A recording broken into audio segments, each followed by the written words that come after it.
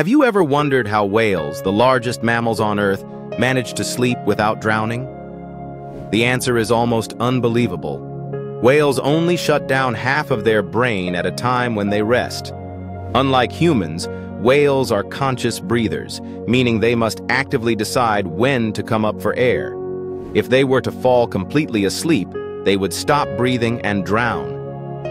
Evolution provided an extraordinary solution. As one half of their brain catches up on sleep, the other half stays awake, alert to threats, and controlling their need to surface for air. This process is called unihemispheric slow-wave sleep. While one side of the brain rests, the other monitors the environment and keeps the whale swimming slowly or floating near the surface.